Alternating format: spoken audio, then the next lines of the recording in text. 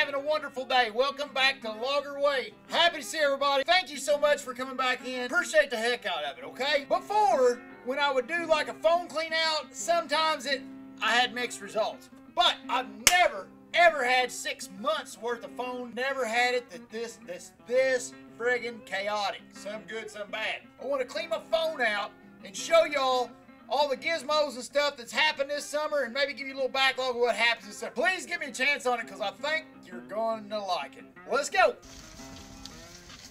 Well, go on, ladies.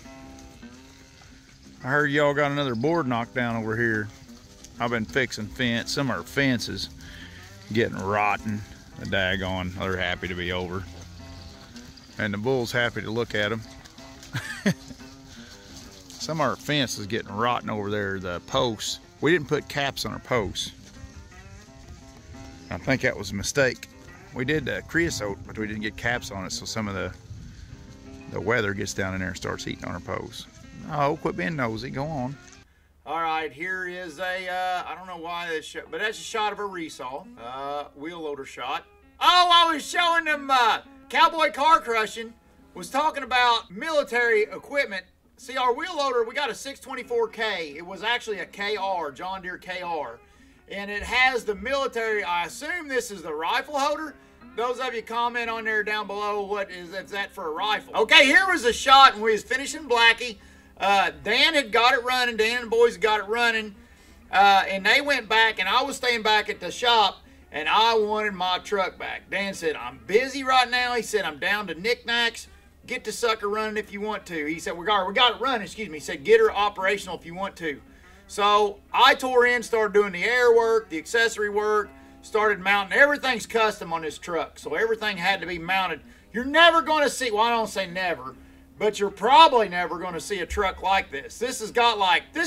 Blackie's got parts in it from all kinds of different makes and models. It's got PACCAR parts on it. It's got daggone Freightliner parts on it. It's got you name it. And then on the international side, it's got 9350, 9400 parts, 9900. That's it on the international cab parts and stuff.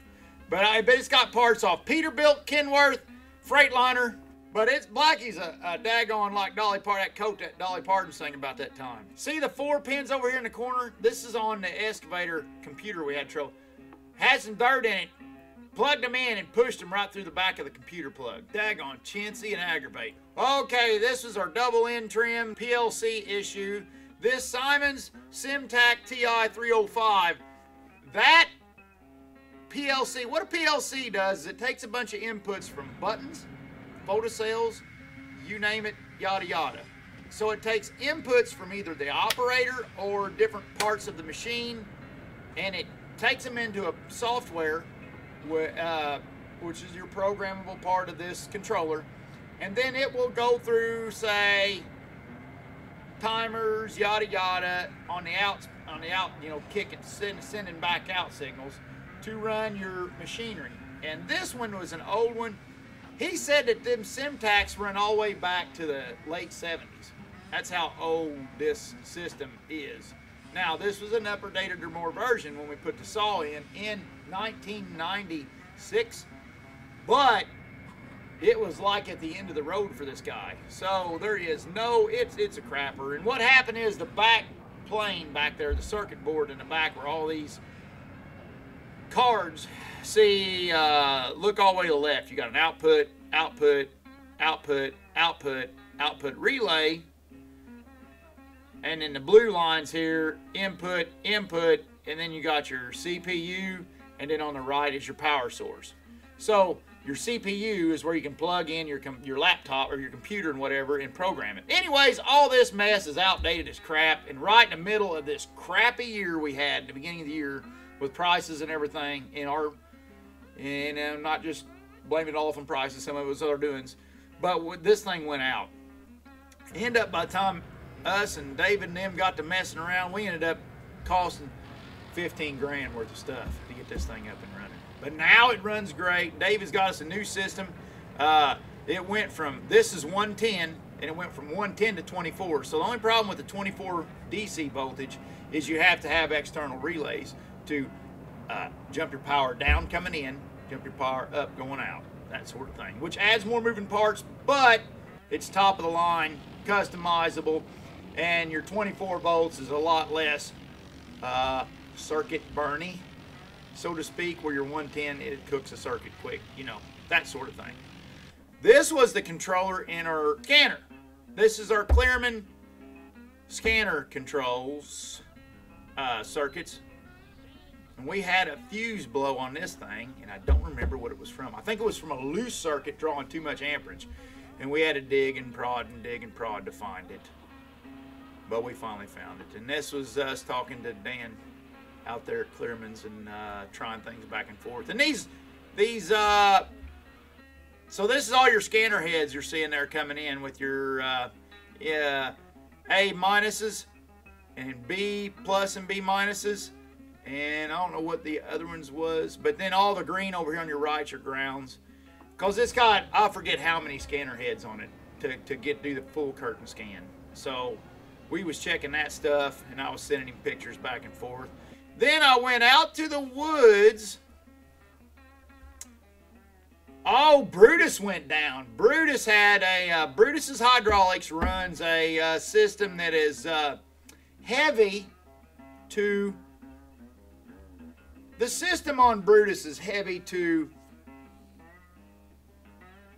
electric over hydraulic valving. So it starts out with your buttons on your joysticks. See, a Feller Buncher has so many moving parts on it that you'd have to have 1,000 joysticks. I'm being sarcastic. Okay, but you'd have to have multiple joysticks and stuff, and you can only run 2. You only got 2 hands, you know. But in doing so, they have to add buttons on the controls. Well, then buttons, to not be a big old honking switch or something you push all day, to be light little buttons you tap, tap, tap, tap, tap, tap, tap.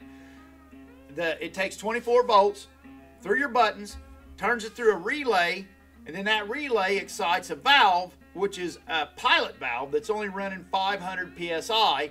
So them valves, them spools and them valves are small and easy to manipulate, on, off, on, off, on, off, depending on your button.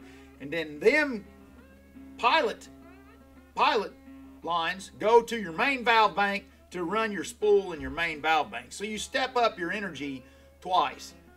And through them, that makes the operator's life so much better, but it also gives you more room for chaos.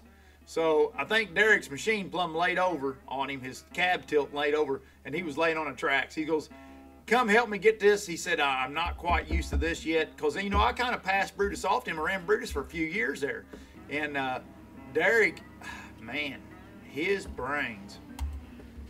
I trust him 100% because Brutus is a hard job to get. It's not for the faint of heart. And Derek can step right in there.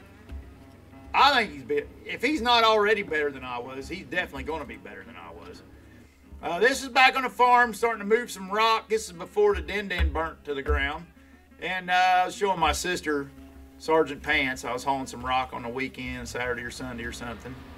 And just another view of Sergeant Pants. Man, that's been a good truck. It's a 1969 M813, I believe. And it's got the Cummins engine in it. I forget what it is. And it's got 2-speed transfer case, four-wheel drive, front-wheel drive, 2-speed transfer case, and it's got, I assume, Mack rear ends in it. It looks like the Mack rear ends. The doodads are sitting on top. And 2-speed transfer case. And it's a really nice truck. I really love it. We use it not quite a bit, but when we use it, we use it. Oh, this is the morning of the fire. Boy, get down here and look what happened to our poor din. And look at how crispy this thing got. Now, them panels on the side of that thing is 1/4-inch steel. And it melted plumb through them panels. It cooked everything plumb through. It's ridiculous. It bent the box boom back on the main pin on the bottom of the main boom.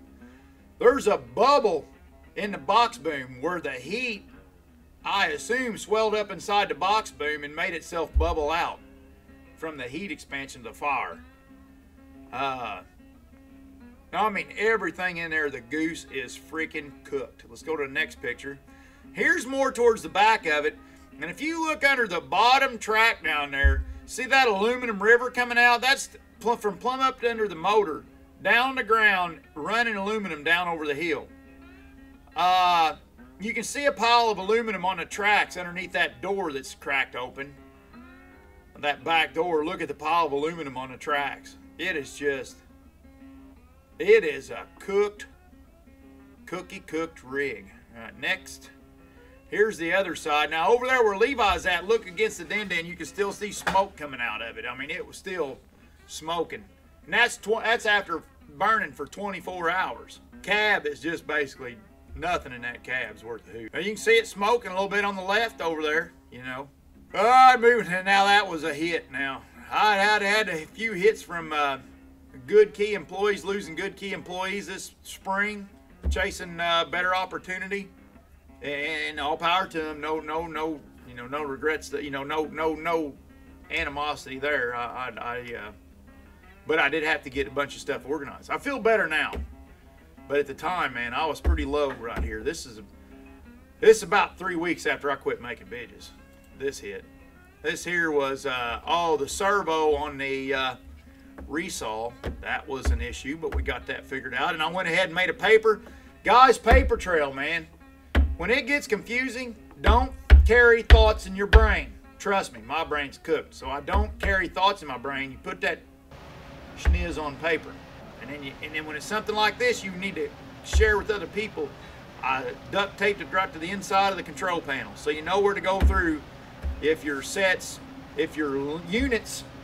See, anytime you measure an encoder on a, say a processing head, it's got an encoder on a computer chop saw like down in our. Anytime you're measuring lineal feet and you got an encoder, it's going to take counts into your program, and you got to take them counts and turn them into an inch, or portions of an inch, or portions of a meter, which a meter, or whatever the metrics are. But that's through coding. You know, you have to put all that inputs in. So I had all the limits and sets and stuff wrote down, and then, you know, went through that. Anyways, just wanted to touch on that. Oh, we went to Niagara Falls. Here's the family. My boy's getting big. My boys are growing like a weed. Mommy, she's cute as she's ever been. She's a sweetheart. And then the twins are growing, starting to grow like weeds. Everybody's outgrowing everything. Of course, Mommy's like, I was a nerd growing up. I didn't care. Well, I didn't really. I cared like I wanted to fit in, but I didn't care enough to change to fit in. But Mommy's like, I know what my boys made fun of. Now look at this. Mommy's totally conscientious minded. Under Armour, Under Armour, Under Armour. I said, they're going to outgrow that expensive crap. And no, Mommy wants them in good clothes. So that's Mommy's part. Trying to break me up. But break us up. I should not. No, not break up. I meant break us up money-wise. But she cares about her boys. Mommy does it. She's a good mommy. I really love Mommy. She's a good one. But here's above Niagara Falls. I'll try to remember all the specifics. This is above Bridal Falls. There's like 3 falls in Niagara Falls. The American Falls, Bridal Falls is in the middle, which is the smallest. And then Horseshoe Falls, which is the big whammy. The horseshoe-shaped falls, that's on the Canada side. But there's the rapids and stuff coming down to Bridal Falls. And here's right above Bridal Falls, looking into, that's Canada over in the skyline. And Bridal Falls coming down. And pictures, there's Jackson. And he was pouting. And Jackson, he can pout. So you don't want to pout in my family. In this family, you don't want to pout. If you pout, you get picked on. So I had the camera on taking pictures of him and stuff while he was pouting, just so he could see what a pouty little sissy he looked like. And then the problem is they do it to her dad too. Holy cow. So 99 meters, it's well over 300 foot high. This is the Bridal Falls. Bridal Falls right here. I don't know how it got its name. Mommy, how do you think Bridal Falls got its name? Holy cow. 99 meters high, so that'd be well over 300 feet high. I may not drop my phone here. There's a rainbow. Oh my gosh. This is different. That's a rock.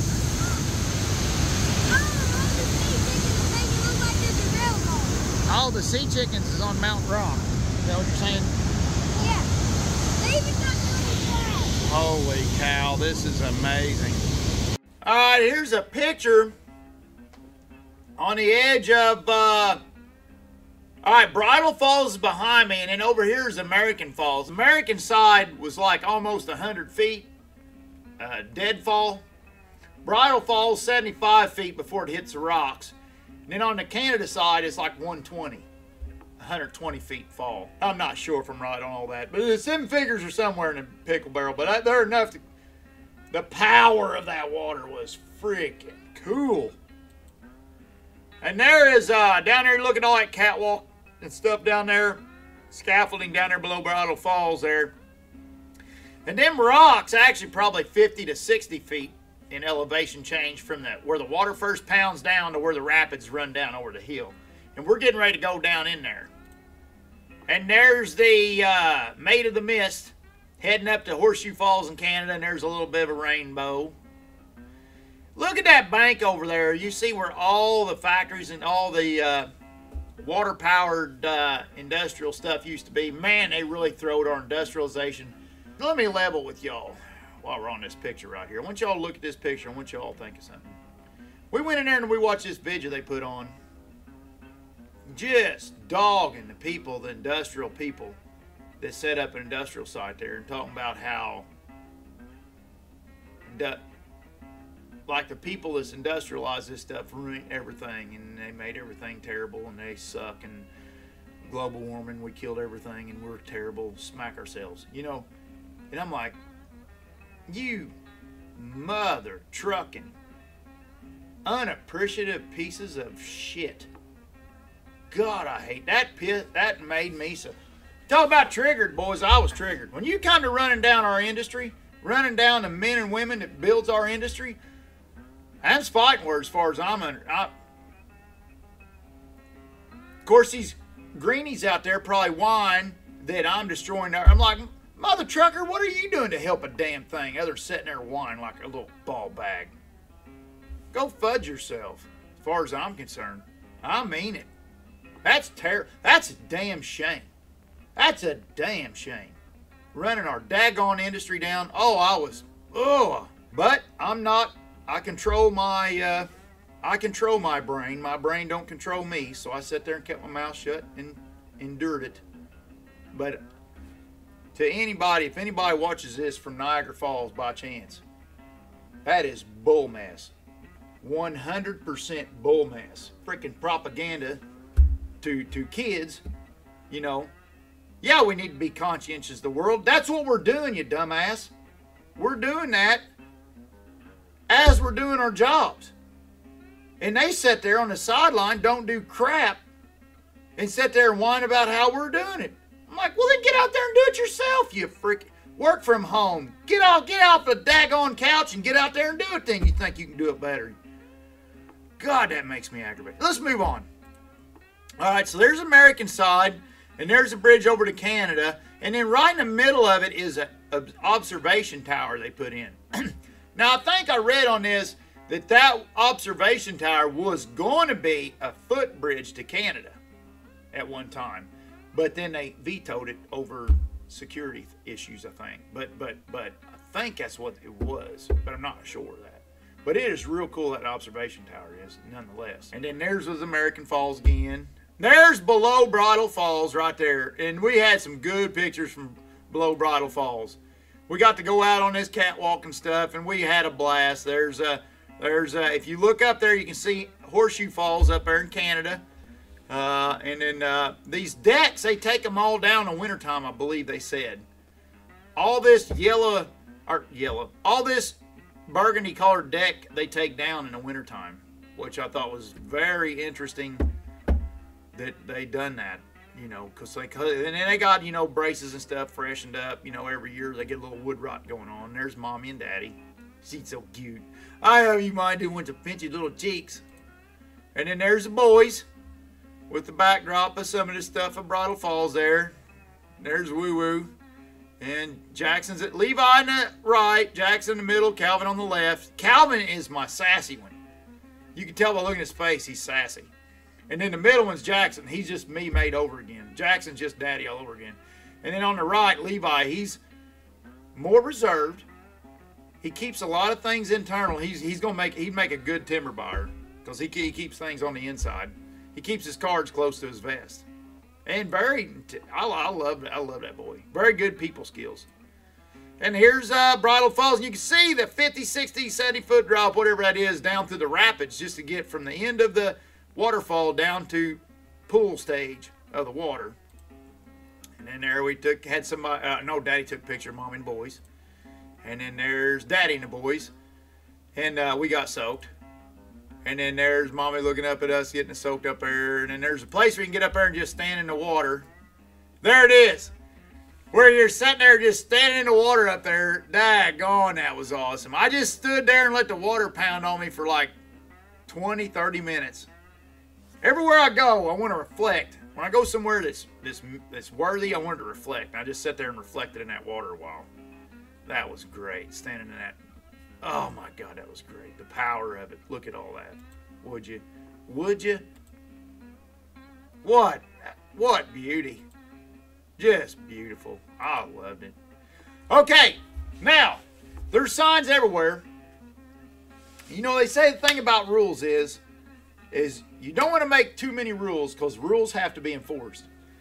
Well, here's a situation where they made too many rules. Now, it's illegal to go over the falls without a permit. And they don't issue permits anymore to go over the fall in a barrel or nothing like that. So you can't really get in a barrel and go over the falls legally. You either die, number one, or number two, you'll get arrested. But there's signs and everything. Stay away from the falls, stay away from the falls. You know, don't get down there, but they don't enforce it.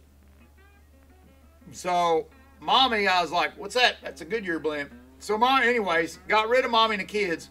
I said, give me 2 hours to reflect. I want 2 hours to myself to reflect to the power of this Mother Nature. And that really gets my rocks off, man. Every year I want to go somewhere that makes me feel small and stand there by Mother Nature's beauty and reflect. So I walked all the way down, right beside all this powerful water, and I stuck my feet down in the water. Now, I couldn't get close enough to the edge to dangle my feet off the falls, but I went down there within 6 foot of the drop-off of Canada Falls, Horseshoe Falls there, and right in front of me, I sat down on that rock right there in front of me and dangled my feet down in the water. And you talk about awesome. I just sat there forever. I don't know how long. Then I got up and I thought, that's where I sat right there. And right off the end of that's, 100 and something foot drop. Right after all that, I went walking up through the rapids. There I am sitting farther up. I went walking through the rapids up there. And I just waited. I went out and all that. I didn't walk out in the middle of it and take a chance on getting swept away, but I walked barefooted all the way up through these rapids. Amazing the power of this river.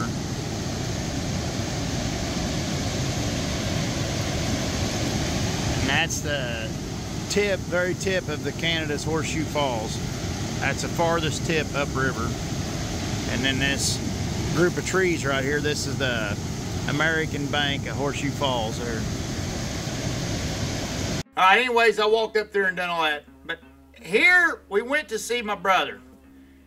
And my brother, here's my brother. He's not in Vigas very much because he lives in New York now and he runs his own mill in New York. They kind of branched out and spread out and done their own thing.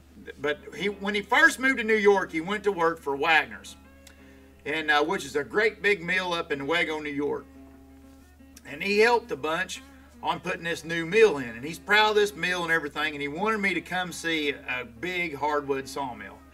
So, me and him got to drinking. This is before, now I don't drink no more. But this is right towards the end. This is the last weekend that Lager Wade drank. I wanted to have my last few drinks with my brother. So we went to New York and me and him got soused up. And he said, I'll tell you what, it was Saturday night late, and we was both jacked, off jack. He said, let's go check out that sawmill. I said, what if they see us? He said, well, I help put the son of a buck in. They can run me off if they want. But he said, let's go see it. So, hell yeah, don't threaten me with a good time. So we went down there and we toured it, went through the place, and got to see all the cool stuff and look at all the bands back there under the beach over there on that wall. But it is a really cool mill. It's got 2 head saws, multiple resaws, very quick carriages, and very, very well set up. And it's got overhead crane. You see it up there in the top of the picture. And there's Rob in one of the resaw cabs, just grinning and being bashful. He's showing me the controls, how they dispatch cants and stuff into the computer system's really cool. That screen above him. This is the resaw cab, mind you, not the head saw cab. Look at all the computers and stuff like that just in the resaw cab. And the what's cool is the computer feeds the resaw. The resaw operator is dispatching. He's just dispatching cants and hitting enter on a button, and the computer takes the cants and sends them through the saw. I just thought that was very cool. And there's some of the decks feeding things and some drops. I must have took this picture because I wanted to retain information from some of this or something. There's the file room. Now, this is what I showed Rick and Ball. Rick and Ball got a kick out of this. And I'm sorry, Rob, but I'm going to show it. This, my brother Rob, he's big on this Wright CNC machine, and we are not. A CNC machine in a file room gives you options to do multiple things. If you're filing bands for other people, if you're running a file shop, I could see that being a benefit. So you can bring somebody's bands in, set up a certain way, hit print, and grind away. But at our place, we do the same band in the same mill, the same everything. There is no reason for us to have a CNC. All it is extra bull mess. And the men just complain and bitch about this machine because it'll get little problems because of the way the CNC XY axis works on a grinding wheel. And oh, it's aggravating. But they get so aggravated. They're like, well, can we just go back to something that pushes? Yank, yank, yank. They said that's all it ever needed to be. Yank, yank. You know what I mean? What's going to mess up? Well, the cam lobe wore off, you know. Well, let's get a new cam. You know what I mean? But we went to Wagner's and they had these CNCs in there. And then since my brother left, they took them out. He's like, what? What happened? Anyways, I showed Rick and Ball, and he blew up laughing.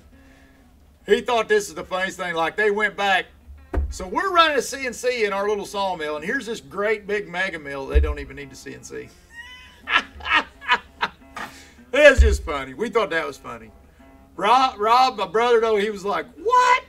And I said, Rob, you don't understand. All the rest of us, we're not getting that into the bands. He goes, which Rob's defense was, that don't excuse you to get less. That does not, how did Rob say it? He's real intelligent. My brother's real smart. That don't excuse you to refuse to advance. I thought that's a good point. But your average Joe, he's thinking about getting his stuff done and getting home to the kids. Okay, I did have pictures the other day of the New River Gorge bridge. And me and Levi's up at like a 100-foot drop-off at this bridge. And look how tall the deck is up there, that thing. Just look at the size of it. It is just one amazing thing. I advise everybody to go see New River Gorge, man. There's a rock heading down the twisty little twirly road heading underneath the bridge. And there's the bridge up above us. And there we're crossing a little wooden bridge, little wooden bottom bridge. And down there below, in them rapids down there below in this picture, that's where me and Levi went swimming. Down there where you're looking at is where we went swimming. When I was talking about us having a little swim. You know, at this point we're crossing this bridge. Me and him's done drove from Washington, D.C. to here today. This day we're showing the picture. We had drove from Washington, D.C. to right here. And then we pulled out there where everybody's parked, opened the door where they couldn't see us, stripped down into our swimming trunks, and went down there and went swimming. Come back up, wrapped the towel around us, sit down on the towel, and started driving again. And then after this, we drove to ate supper. About the time we got dried off, you know, driving down the road, we threw a shirt on, went in, ate supper, and then got back in the car and drove hundreds of miles home that night. It's just amazing. If you get used to tripping in a car, and we got a rental car, this is not our car. We get rental cars when we do something like that because we're not putting miles on our cars, and rental cars are enterprise usually, but rental cars are looked after. So you know that everything's good, and you know that you're not wear and tear on your personal car. And we love it. We love getting a rental car and going. And there's another picture up at the bridge up there. I forget the specs on the bridge. I think people died making it and stuff. It was just awe-inspiring. There's my first load of logs from Kaufman Logging. They brought in my first load. This is the first load of logs Logger Wade bought. It happened in the end of July or 1st of August was my first load of logs coming in. I was so grateful. I swarmed the truck driver. Like all of the mill was going, yeah, everybody was cheering and everything. That was our first load of logs come in. Very much appreciated. Oh, and this was our 4600 Ford tractor. I had a fuel leak. I bought some stuff off Amazon, I believe, and fixed that on injector pump. Here's was a coil going from 480 volts down to 120. Took a picture of that. Oh, here was the new Dindin. So this is why me and Levi went. We tripped out there to Virginia, right up below Washington, D.C., and bought this Dindin excavator. Sorry, those of you don't know. It had actually been in the forestry, and it was ready to go. We'd really researched getting a 328, and it was just too big. The 328 was just too big. And I was, you know, but the pound for punch on a 328, the value was in the 328D. The 328 was better value than the 321, but the 321, it's just the right size for getting in the woods and doing things. And I wanted to not be stuck in the yard. I wanted to get down in the woods and be able to help. That reach on these excavators in the woods, making crossings and things of that nature, is really nice. So I didn't want to give that up. All right, move along. Oh, here was Blackie when Blackie first. That bulldozer was the first load on Blackie once we got Blackie running. At this point, I hauled the dozer to the farm that day.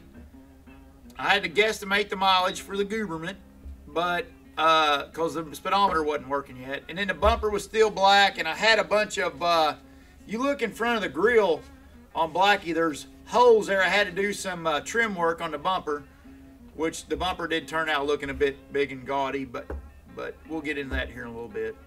But I still have the lights to go under the cab. I have some work to do inside the interior, and I have to hook up a cable throttle from a mechanical throttle because the cab's on air ride and the throttle can be jumpy. All right, this was on the farm. Me and the boys was on the farm. Now we was doing farm work, and I had moved all the equipment into the farm, all our spare equipment at this time. While we was restructuring, going through things, we had some slide issues from seeps on our hillside that created slide issues. And I thought, you know what? We had rock on the farm. We'll haul some rock over to make some French drain type of stuff. And in doing so, I'll get all this excess equipment that we have at this point because we didn't have enough people at the time. So we're going to bring this excess equipment in instead of just sitting in the lot being useless, and we're going to work on this farm stuff on the weekend. And I thought, now's the time I'm going to start training my kids. Levi's on the bulldozer. Calvin's over there in the mini den loading up Sergeant Pants with rock. Jackson is on the big excavator loading Tiny. And here's Calvin scooping through his rocks. And he's slow and hard to watch on it, but He was trying to keep the dirt out. I need to get like a skeleton bucket for the Mini. Jackson's on the big one, taking little scoops to the truck, but he's getting used to swinging and he's getting used to his balance. You know, that zero tail swing, you get all that weight with that big, heavy thumb on it out there, and it does get a little butt heavy if you got a full loaded bucket. And it kind of spooked him a little bit, so it took him a little bit to get used to it. And Levi's down there at the dozer pushing things up to him, and I'm the truck driver. I dump the big truck, I come back, and then I'll take pants and go dump it, whatever needs done, and take pictures. And there's another swing. There's Levi backing down over the hill with the dozer. And Jackson coming back empty. He made him another bite. There are two pictures here. There's Calvin. And he's a scooping around. I don't know why I took so many pictures. I love these boys. Proud of them. And here's another picture of Jackson swinging over the back of the truck with a half a bucket full at the most. I said, load that daggone bucket up. You're driving your daddy nuts. He said, no, Daddy, it's tippy. Whatever, boy. Here we go. This was Mama's tractor wreck. She was spread manure with her 8360. And she got up into, this was midsummer. This is towards the end of July. We just done her second cutting of hay. And she was spreading manure while the boys was doing stuff. We was all busy on that farm this day. And this tractor, it's not like a John Deere, don't have park. It's just got one of these little emergency brakes you pull up on with the handle. And it's not a good setup. I hate that setup, but it's New Holland setup, whatever. She had, I don't know what the heck she was thinking. But she had to stop up in the manure spreader. So she's up on the hill and she goes to get in the back of the manure spreader, clicks that park brake, gets up in the back of the manure spreader, goes to shoveling out. Next thing she knows, the manure spreader's moving. So she dumps out the manure spreader as fast as she can, runs up there beside the tractor. By this time, the tractor was going so fast to load of manure on that she was like, I can't try to get in the tractor because I'll end up running over. So she just backs away and lets the tractor run over the hill and crashes in this ash tree after thumping and bopping around. It rips all kinds of stuff loose. It turned out better than it could have, than it might have.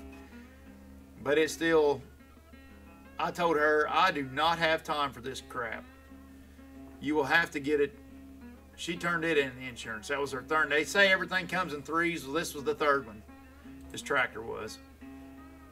Because Roger's skidder also burnt down. So we had the big din burn down, we had Roger's skidder burn down, and then this tractor get wrecked. But it ripped the trunnion out of the front axle. There's the front axle shield and stuff all bent and screwed up. The axle wasn't leaking oil, so I guess the axle might have been okay. Some of the electrics in the four-wheel drive assembly there might have got messed up a little. And I don't think it had a hydraulic hose leak, so the hydraulic hoses was fine. I just capped them off and put them together and stuff. There's a bent wheel, ruined tire. Trunnion's messed up on the axle mount. Bent tie rod. I think the axle housing's fine. Bent tie rod across the ruined the fuel tank, which was having fuel issues anyways. Tire fender. Busted the glass in the rim. Pretty screwed up. We hauled it to Kenny Shure's, and they're actually working on that tractor right now as we speak. We told him, we's like, take it. I'm not fooling with it. She's turned it on insurance. Of course, that's the first thing she wanted to do is pull it in the shop, and I was like, no, I don't want it. Get that thing out of here. I don't want nothing, no part of this. I actually tried to get her to buy a John Deere. And then we got to looking at the price of the John Deeres and was like, all right, maybe we better fix this one. But here's after I went and recovered it. Me and Levi and the twins, after school one day, I took him back, and Levi took the bulldozer, and I took the din, and Levi pulled it out with the bulldozer. Levi's 14 years old, and he recovered this tractor. I made this piece of steel that's at the front end sitting on the tractor, and then chained it to the bucket on the excavator, on the big dirt bucket, the big tooth bucket, and had like a spreader. So I'd hold up on the front of the tractor, and Levi pulled it out with the bulldozer. The only problems we ran into was when I had to turn on the excavator. I had a little trouble making the turns with the excavator. But you can see the busted front windshield on it and a busted fuel tank and stuff. And let me click through a few pictures here. There's the hours on it. This tractor has no hours. It's set a lot. It was not we bought it new, and that wasn't intelligent. But when we bought it, we was doing other things. We was farming when we bought this. We was farming quite a bit more than we are now when we first bought this tractor. But other than that, it was a bad decision. Buying a new tractor as part-time farmers is not a good decision. But we did it. It was the end of the 90s. We didn't know better. Okay, here we go. So, Ezekias, Jason had to miss a day of work to do something. He's a fork trucker down below. He runs a Taylor. And this guy is good. I'm so proud of him. He's one of the good ones now. His nerves gets to him sometimes, and he admits it. You know, his nerves can get to him. But this is a stressful job, this fork trucking is. Well, Ezekias went to do it for a week while Jason was going on vacation this summer. It was the end of July. And my hat's off to Ezekias. He did everything. That boy worked his butt off to make everything work. But he ended up taking a fork and forking this bearing. Now, you look underneath this bearing is busted. You can see where that bolt is. See the cracks in the bearing housing? And then in the middle of one of these days, somebody said, well, you got to go fix that bearing. And I was like, I am not splitting that chain up tonight and doing all this stuff tonight. I said, I'm going to do a sawmill hack job. So I welded this piece of angle iron on, welded this strap over the bearing, shoved it all back together, and it's still like that. It's worked all summer. It looks like crap, and we'll have to cut it all off the torch one of these days when we put a new bearing in it, but it works fine, and it's actually fork resistant now.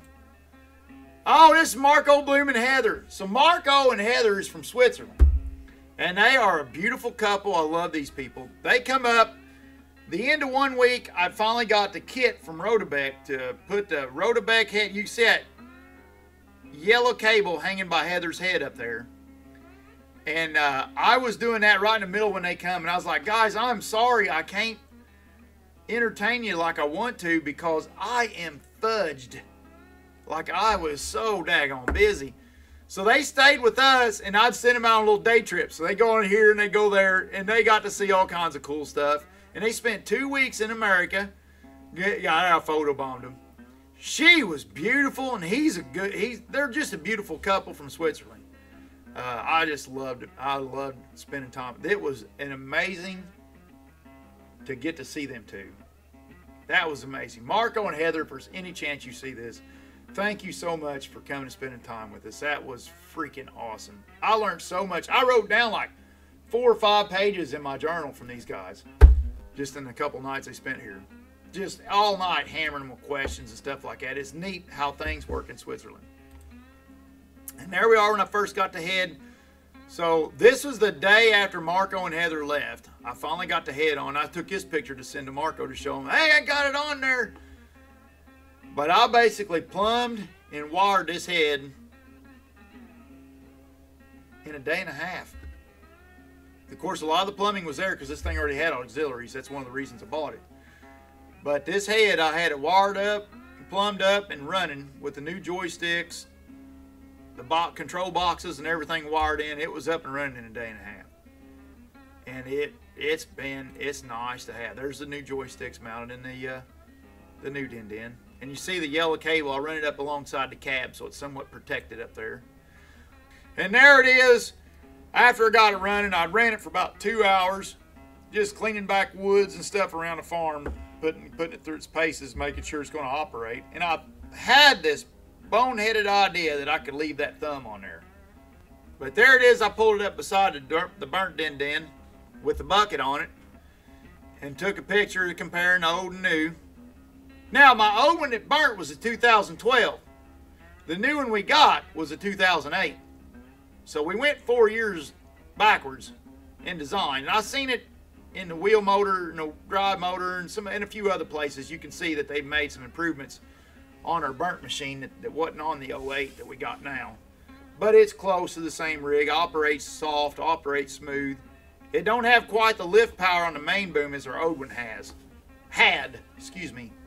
Correction, had. And I'm going to get in there and figure that out. And there they are, parked side by side. Same model. Now, them double grouser pads on the burnt one, I really miss them on the new one. But on the new one, I could take it in the log yard and stuff at the mill. So I don't know how much I really do miss it. I'm not sure of that. I might stick with the triple bars now that I have them. Don't know yet. There they are, another picture of them in the back.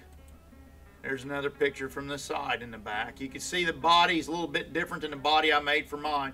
Now, the original one really had a woods body. It had a body you could take that sucker down the woods and you could thump around the woods and the trees and stuff, and it did fantastic. Now, this new one, it's woods resistant. It is not woods proof like the other one was. So you kind of got to be careful of what you're doing. And I might modify it a little bit over time, but probably not much. Just because we're buying logs now, and when I go out in the woods with this thing now, I'm mostly in the yard or making crossings or something like that. I might top a little bit down the woods, but I don't go in the woods much with it anymore. So I'm thinking maybe I'll leave it alone. I'm not sure yet. Oh my God! Here was Lord Muck and Calamity Kate. Now this is a funny story on Lord Muck and Calamity Kate. So Lord Muck come up in September, 1st of September, when Dirt Perfect and all of them went to the Utility Expo in Louisville. Kind of a big deal. I went one year. It is a big deal. But they come over for that from England. And I've known Muck online for years, but I never had got to meet him. And I never had even messaged Calamity Kate. I didn't know about Calamity Kate. So she come over with him. First thing I thought, number one, she's gorgeous. Number two, she's freaking tall. I was like, who is this tall drink of water walking around? And Muck started talking about her, and I'm like, oh my gosh. So I just started grilling Calamity Kate with questions. So anyways, she takes a picture in front of Blackie. And you know, I was flexing a little, you know, I was like, you know, good looking blonde and stuff, and taking a picture in front of my truck, you know, so I started showing off a little bit, you know, I was like, yeah, it's a pretty big truck you got out there going on and on. And Calamity Kate, she pulls her phone out and shows me her truck, which was, I think, a Scania or a Volvo, I can't remember which hers is, but she's got this big truck, goes down the road moving heavy haul equipment, looks like a freaking truckapede, sat there and let me run down there, making a total fool of myself, like I'm all this in a bag of chips. And she's got a bigger truck. She's probably way better at it than I am. And I sat there, I'm like, oh my gosh. You talk about one, you know what you know what I mean? You talking about sticking your foot in your mouth. I ate my whole daggone foot. That was funny. And she does machine work. She's redoing this little tiny bulldozer. It's cute. I mean, it's just, I said, where the heck did you find her? He said she was off. I got her on YouTube. We got together on YouTube, and I was like, oh my God. Of course, she's sitting there. We're talking about her like she ain't even sitting there. You know what I mean? And she goes, I said, my God, you did good. And she goes, well, what about me? I said, you didn't turn out near as good. You didn't come out near as good on the deal as what he did. But what a wonderful couple. I can't wait. I hope I get to see them both again. But check out Calamity Kate stuff. She is awesome. All right, then we went. Irma burnt down, and I'll finally get you some pictures of the burnt skidder. Irma's burned down. But we went and looked for a skidder, and we ended up going to Forestry first. And I fell in love with this 630E. I really did. Now we're having a little trouble getting acquainted with it because we bought it and brought it home. Because we always do. When we do something new and try something new, it takes us a while to get accustomed to it. But once we do, I remember when we first started using that big grapple, the John Deere big grapple. It was a 648 G3. We first started using it. We was like, well, we can't use this. Well, this won't go here. Well, this don't do that and everything. Next thing you know, that thing is moving all kinds of wood, you know. And this thing's going to be the same daggone way. Jordan, this is Jordan's baby. He's really getting used to it. And I got to work on a few things because, you know, anybody that sells something used, at the point they sell it, they're like, well, I'm not fixing that, I'm selling it. Well, I'm not going to fix that, I'm going to sell it. You know, so when you buy something used, you will have to do, and you need to learn to appreciate that time you spend getting it ready. Because that time, that intimate time you spend with that machine getting it ready to run, is how you learn about its ins and outs, you know.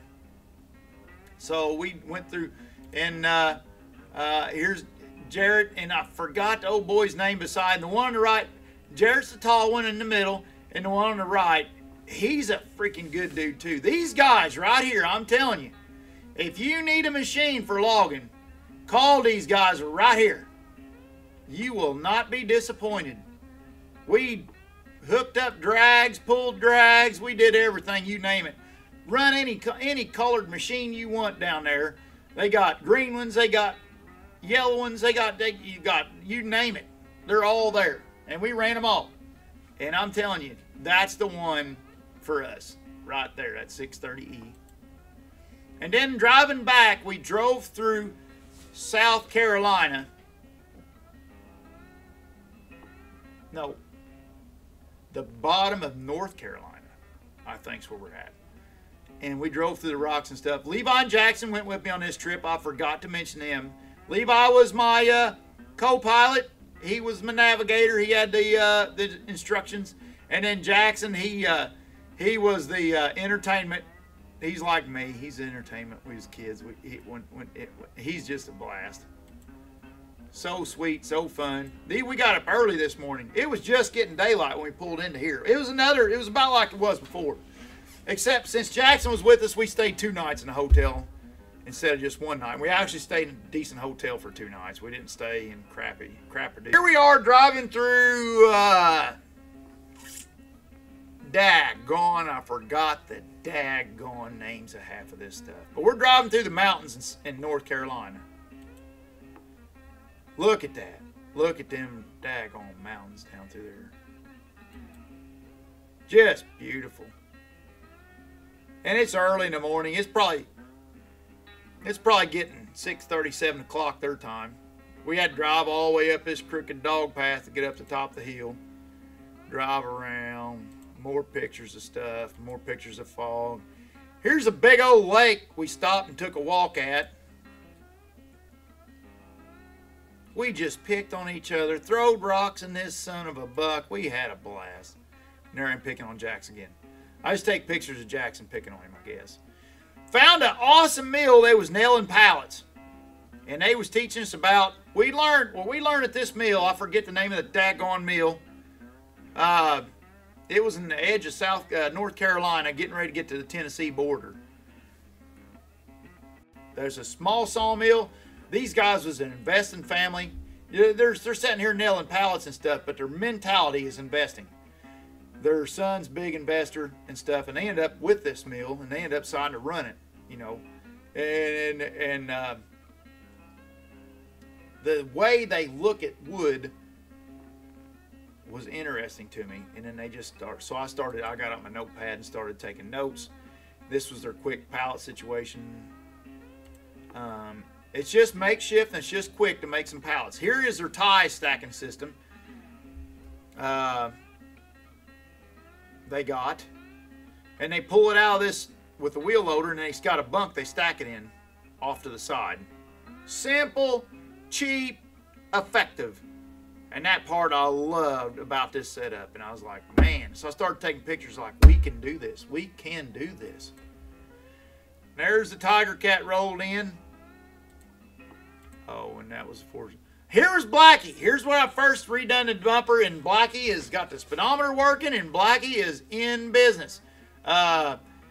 This was the first load of logs Blackie took out of the shop. And my bumper looks a bit big, but the truck, it fits better on the truck now, but it looks a bit big in these pictures. Here's another picture from the passenger side, and you see the chrome breathers on it. The chrome breather is out of a 9900i. It's just a whole, an MR Chevrolet over under tail lights on them, just so y'all know. The light buckets are from a Chevy pickup.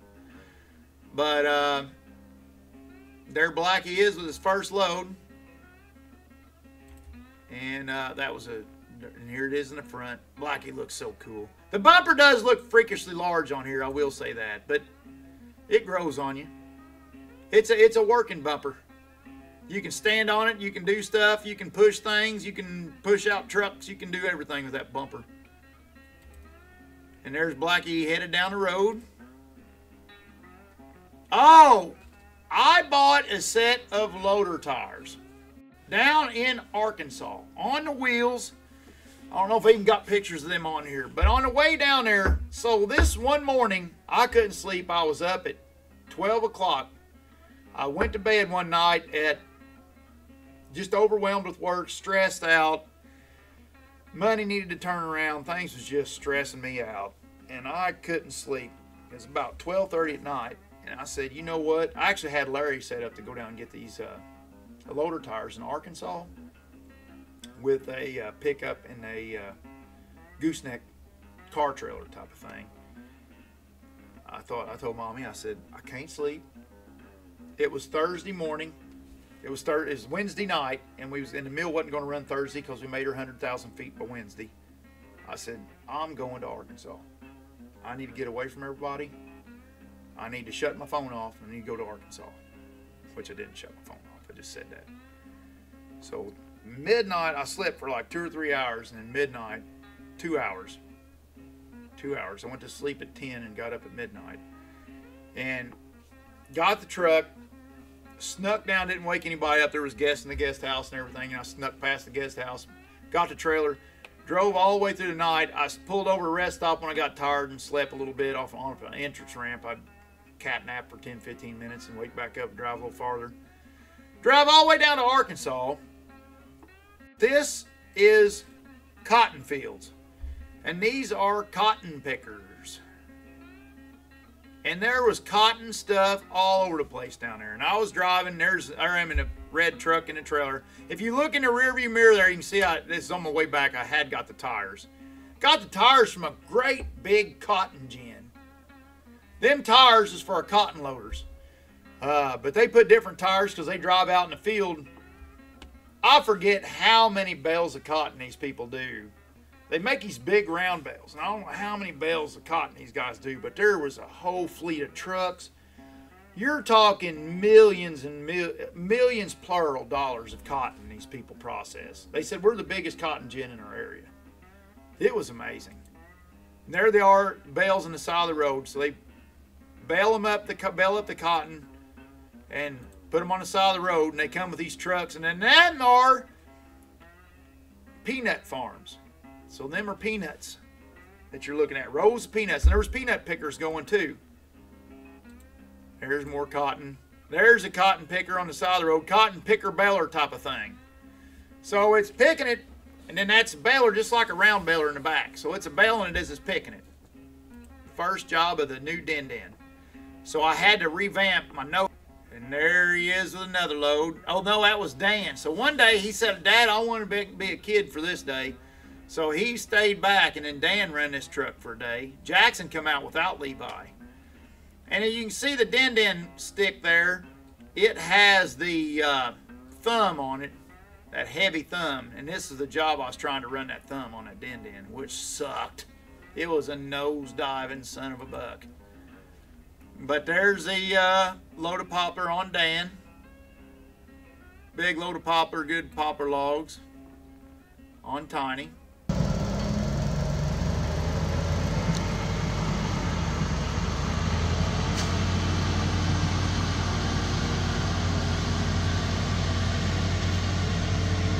So here is that load that this is the day the last day we worked down there. I ran the truck and the Den because Jordan had to get to pulling bridges up, and we crossed the gas line, had to put a bunch we crossed the co-op gas line, oil line, and we had to put a bunch of crossings, a bunch of mats down and cross on mats. So I went to trucking by myself.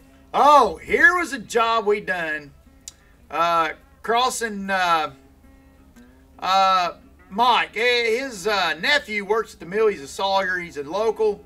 And he's had the neighbors. So you had to cross Mike to get the timber out on the neighbor.